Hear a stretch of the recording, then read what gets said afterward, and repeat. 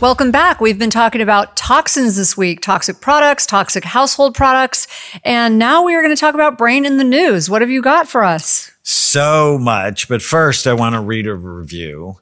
I found all the Brain Warriors Way podcast today. I scrolled down and started listening. There's so much out there about these topics, but I felt I was finally listening to the truth. I love your honesty, the way you two complement each other, and real solutions or healthy alternatives that you offer. Thank you. I look forward to listening to more so I'm informed and can help myself, my family, and my friends. That's what Brain Warriors do. They give this away. Tana, you are brave for sharing your story, and I'm sure you have and will continue to give others hope. This is San Gauma. We are so grateful. Thank you. That you listen. So, brain in the news. There's so much in the news related to the brain. We have this whole stack of studies. Somebody sent me a graph yesterday of the world's biggest consumers of antidepressants. Oh, so interesting. The USA actually wasn't in the top 10. Really? The number one was Iceland. Really? Do you think it's because of lack of sunshine? Absolutely. Oh, interesting. And they live in Iceland. Yeah. It's probably not that much But it's fun. beautiful there, I hear. Stunning. Yeah. The next one is Australia.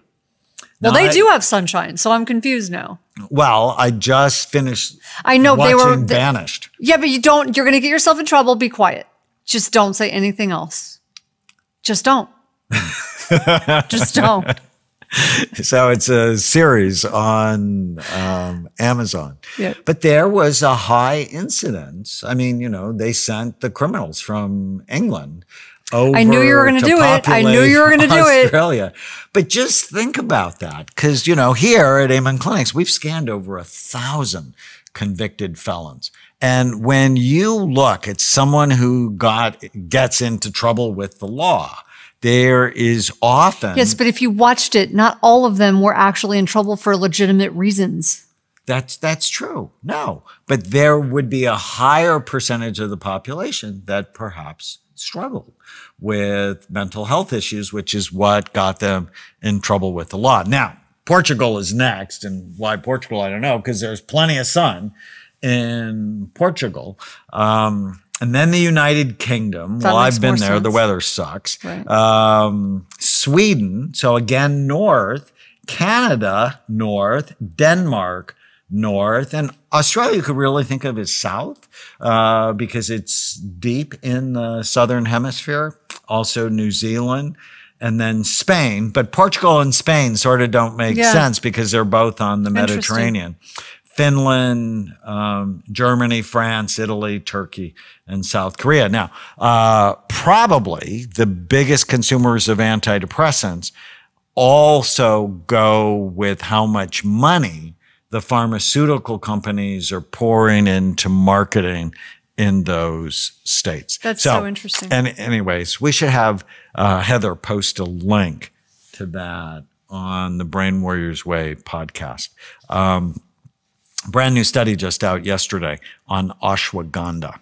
I saw that. And I loved it because it was 1,000 milligrams a day of ashwagandha. We actually have ashwagandha in Focus and Energy because it relaxes you, but also helps you focus. But this study actually showed that adding ashwagandha to regular treatment for people with schizophrenia, so what we think of as one of the worst mental health issues, decrease their stress and decrease the number of positive symptoms they had and decrease the number of negative symptoms they have. So positive symptoms in schizophrenia are things like hallucinations, delusions, agitation.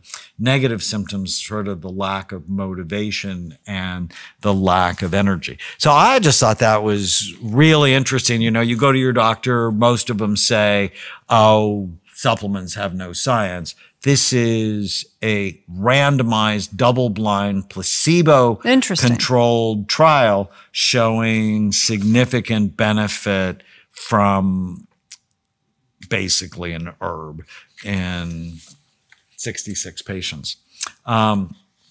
Another study came out this week on utilizing QEEG, so quantitative EEG that we use here in the clinics, to objectively document the nature and severity of concussions in junior hockey players.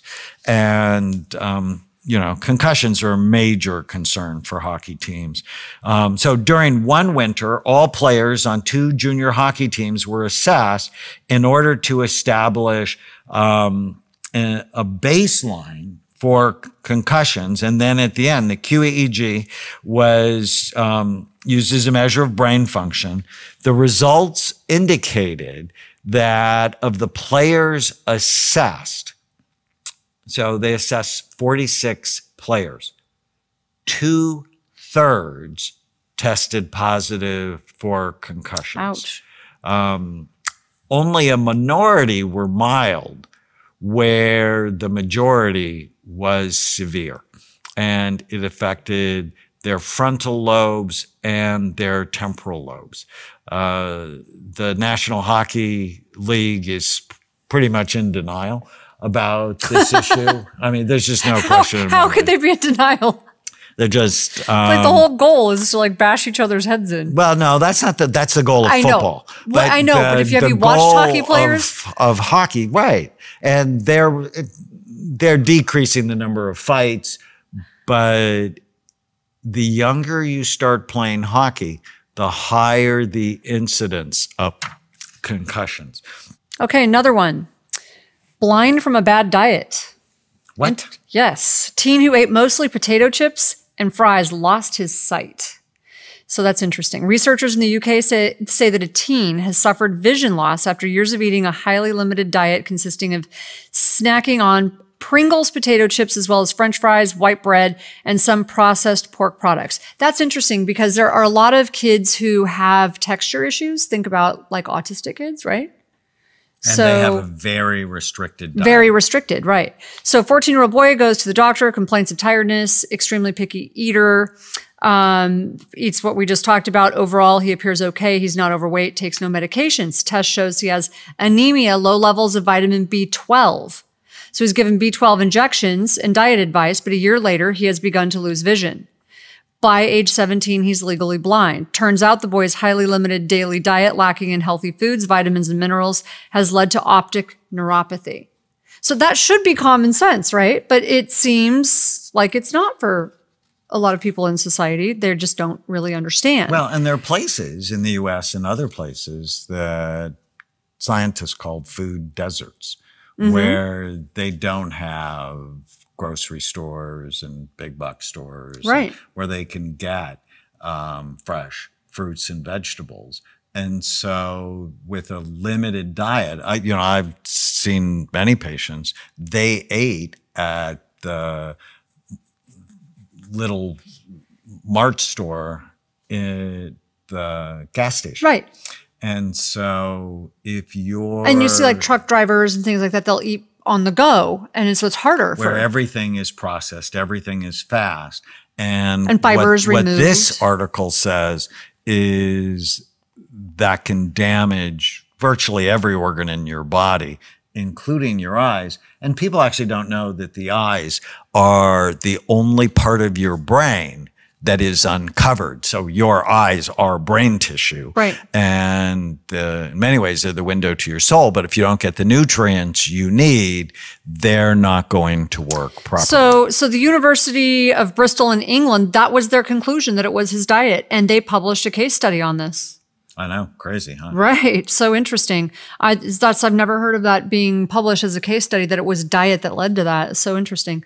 This case highlights the impact of diet on visual and physical health and the fact that calorie intake and BMI are not reliable indicators of nutritional status. I think we've said that. Yeah, more than once. Yeah. So calories matter, but the quality of your calories matter more. Yep. All right.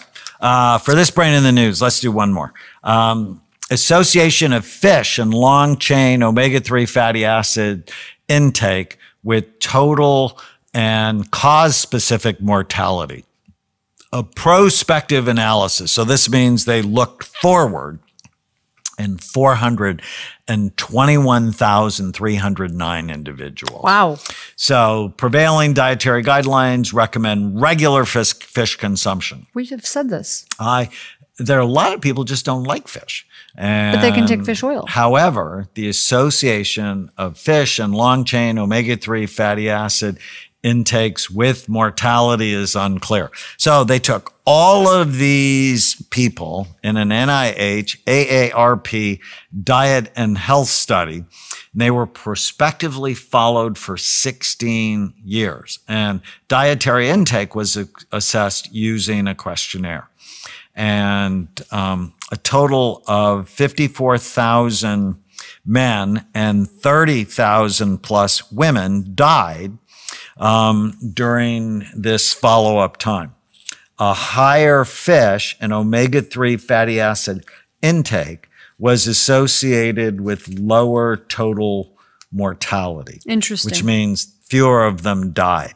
Comparing the highest with the lowest quartile, so if they divide this group into 4 sections, the highest quartile versus the lowest quartile of fish intake, men had 9% lower mortality, 10% lower cardiovascular disease, lower cancer mortality, lower respiratory disease mortality, lower chronic liver disease mortality, while women had 8% lower mortality, lower cardiovascular disease, 38% lower Alzheimer's disease.